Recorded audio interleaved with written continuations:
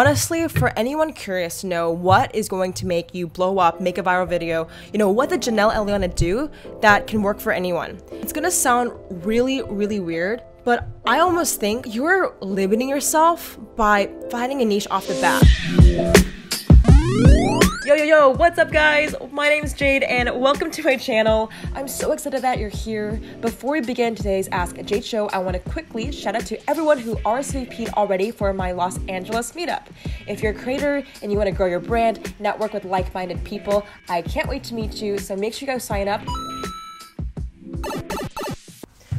All right, let's start with the first caller. What my first question was like, would you consider industry plants a bad thing for creators as a whole? Makes any sense? Sorry. Yeah, no, you're good. I mean, like, here's the thing. The weird thing is, like, industry plants aren't anything new, right? Like Lady Gaga.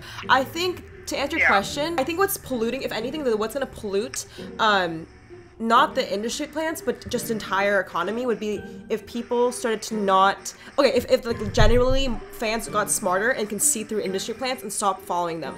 I think that's when it can get scary, because then there's no one being loyal to anyone because people are too paranoid.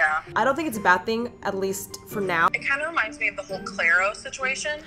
Oh, Claro. Like, her family like is in the industry, so obviously she had help. She wasn't homegrown.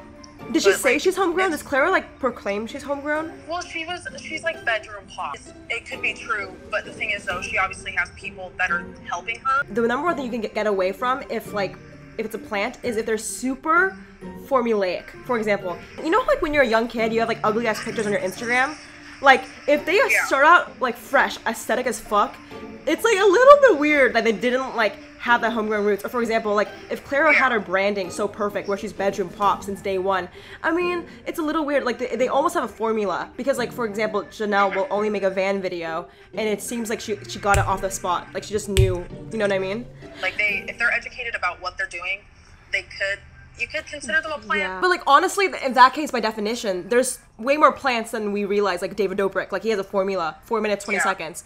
Like, so then we're going a little too far, I feel like, because then everyone's a plant. If everyone's a plant, there's really no such thing as a plant if everybody is a plant. Yeah, so we're just like, a lot of people are like accusing Janelle. Oh, she might just be a regular human that's just smart. We're just giving her shit. Hi, what's your name and where are you from? I'm Dean and I'm from California. Right now, I'm kind of struggling on figuring out a niche for myself, because I feel like I should have one, but I have so many different ideas that fall under so many different categories that I don't know how to narrow it down. What makes you want to find a niche? A lot of things that I've seen like online, they talk about how when you're starting to create content, that if you have a niche, it'll be easier to reach an audience because you have a target audience. Okay, what would you say if I gave you advice to almost post whatever you wanted and not give a shit about, in the very beginning, finding a niche? What would you say if I gave you advice about that? Would that make sense? Or would it be like, nah, Jay, you don't know what you're talking about? It does make sense. Do you find that you're almost not posting at all or as much because you're afraid of screwing up your niche and you're like filtering yourself at some point? Yeah, kind of. And name a YouTuber you like and then maybe what they're posting. Like YouTuber I like is Chris Yu. I always like to do this, but if you look at her first like 10 videos, I always like to see like your favorite YouTubers, like did they have a niche typically? And if you look at her first 10 videos, it's like a vlog, it was procrastinating, it was healthy eating. I don't know if, do you think there was she had a niche in mind in the very beginning?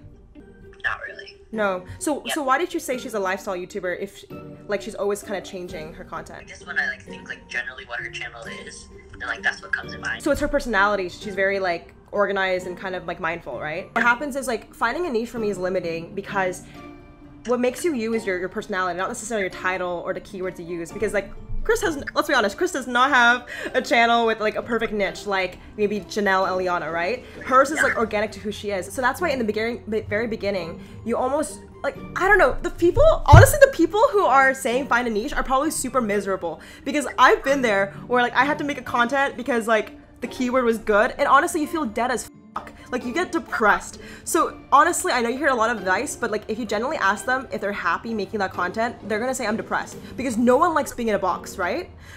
You don't like finding a niche because it makes you feel like you're suffocated. So I would say in the beginning, create freely and see where it takes you, because you don't know what's gonna happen after anyways. Is that helpful, Dean? Yeah, really helpful. You're an angel for letting me record this and act through. You definitely heard me talk about this before.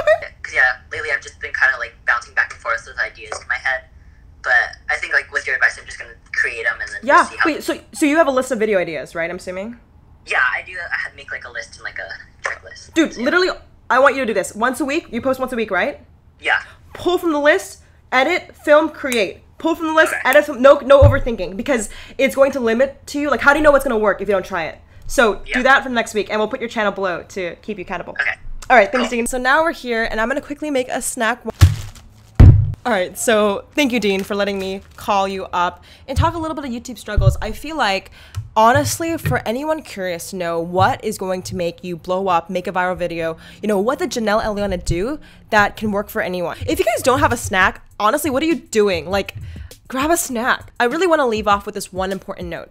You know, I think we can look at Janelle Eliana's growth, you know, 2 million subscribers in a month. We can look at Janelle's success, right? And we see that she found her niche. She found her, you know, branding of being a girl that lives in the van. You know, she's almost iconic. And I feel like we are trying to shortcut that process and replicate it, when in reality, if you try to find your niche so fast, try to find your you know, series, who you are, you're basically leaving a lot of possibilities on the table. How do you know you're not going to want to do lifestyle videos if you don't try beauty? How do you know if you're not going to be more successful on certain things? So that's why in the very beginning, if you just have like 10 videos, you're not fine. You're not like, you don't know who you are yet until you start A/B testing everything in your imagination. I think too many people do something called premature optimization.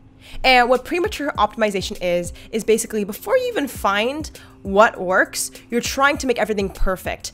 A good example of this is, for example, if you can't even edit a video on your phone and you're gonna try to like buy the most expensive camera ever. Start somewhere. You haven't even took your first steps.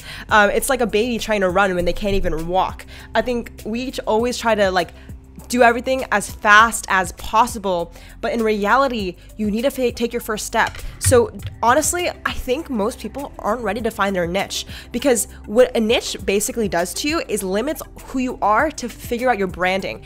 And I'm going to be honest, guys, if you talk to any artist in the music industry that has their branding, like Ariana Grande or Miley Cyrus or anyone you look up to, and you ask them like genuinely, how do you feel that your management is giving you song lyrics? Or how do you feel that your presence online is in a certain view? They're gonna say, I'm depressed as fuck, because you can see every single Disney star rebel out of their mold and shell that like Disney gives them because they feel out of place and it's not who they are. I think so often we're glamorizing the process of finding a niche, when honestly it's one of the saddest things. You lose your freedom. And I know I'm maybe dramatic as fuck for saying this, but I just believe that why are we trying to optimize and like essentially copy and paste what works to find our niche, when creating is about expressing who we are and being authentic to ourselves? Like, unless you want to be an industry plant, then I would say find and trust everything in your entire capabilities, and then find what's your favorite video out of that. For example, say you post beauty, lifestyle, fashion, health, you know, everything possible. Then, you know, a year later you look back like, what was my favorite? What do I want to do now? You don't want to marry the first person you date, right? It's like you want to try things new. So in a weird way, fuck a niche. This is the recipe, guys. You take the Spread the Love almond butter. You guys know that I am obsessed with this. I eat this, again, like 40 million times a day. So all I do for my snack is I apply some almond butter to a rice cake. ASMR. I use a lot because this is really good. And then we want to add some banana. Actually, I know the founder of the company that is the Nut Butters, and her name is Val. She's amazing. Just an amazing entrepreneur and female founder. So I'm gonna link below if you guys want to check out Spread the Love. They have the best peanut butter and nut butters ever, and I'm obsessed. So let's show them some love and let's spread the love. Alright guys, thank you so much for watching. I actually have a meeting to run to and I'm running late. So I'm gonna catch up with you guys very soon. Go come to Swipe Up LA, go subscribe to this channel, like this video, and shout out to the comment winner. Shout out to the comment winner. Comment on this post to be featured in the next episode. If you want to be the next comment winner, all you gotta do is comment below, and I'll catch you guys in the next one very soon. See ya.